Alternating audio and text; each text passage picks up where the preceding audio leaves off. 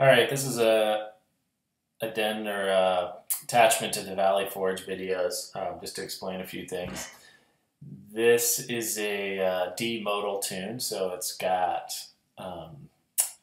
that whenever it's a tune is a modal, that modal tune, that means it has a seventh chord in it. So if the one chord is D, the seventh chord is a whole step below that, which is G. So you find, or sorry, not G, C. So the one chord is D, seventh chord is C. You find a lot of C chords in this tune. For example, I'll call them out. It starts on the D chord, right to the C chord, back to the D, to the C chord, ends on the D. Same goes for the third part. That's all C chord, back to the D, C.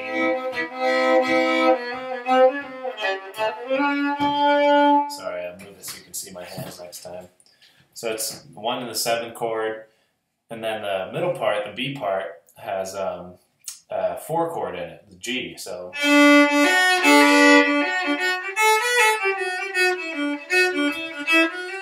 D, G,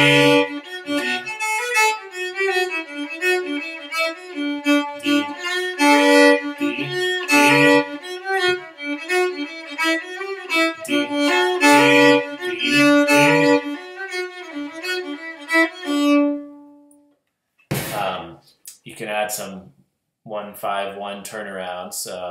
That would be D, A, D turnarounds at the end of the phrases if you want. That should guide your fiddle playing too, knowing what the chords are. Another nice thing to do in this tune is to kind of jump in before the 1 on the phrases. So what I mean by that is if you're counting the tune, it's 1, 2, 3, 4, 1, 2, 3, 4, 1, 2. One,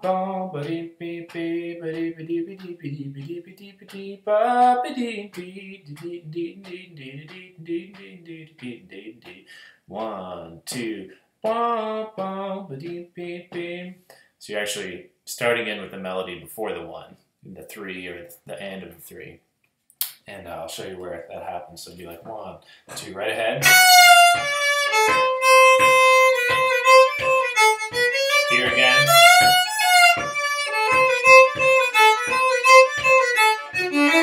Again.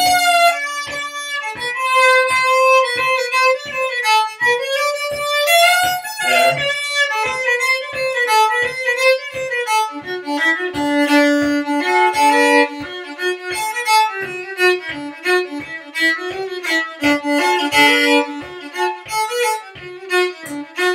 Here we go.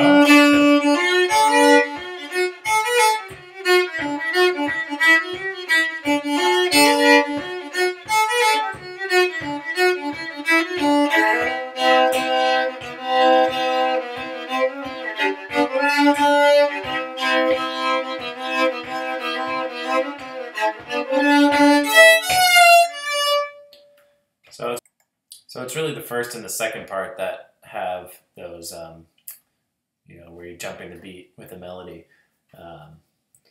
And then there's a lot of fun bowing stuff you can do. I have a couple of videos on bowing that you can work into it. I definitely use this, what I call the groovy bowing,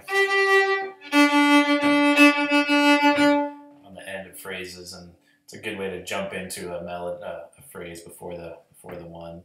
But also on the third part, it's fun to kind of mess with the bowing, where you go the regular way is like.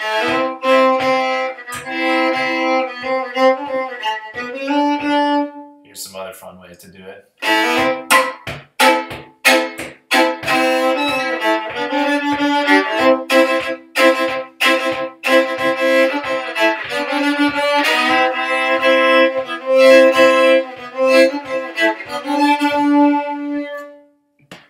Anyways, have fun with it. It's a groovy tune, especially if you have a rhythm player with you. And good luck. Oh, I'm back again. Sorry, I forgot one more thing I wanted to show you, which is you can use knowing the chords, the D, the C, and the D and the G, and where those are. It can allow you to hit double stops rhythmically. For example, I'll show you in the first part. If I just played it regular, it would be.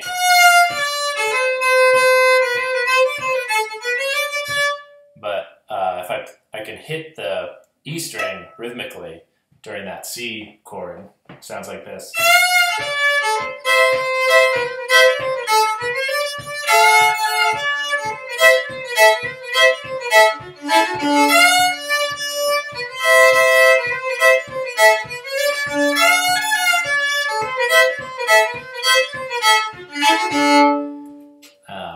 So that's like a triple up bow followed by a kind of a sharp down bow that on where you hit a double stop.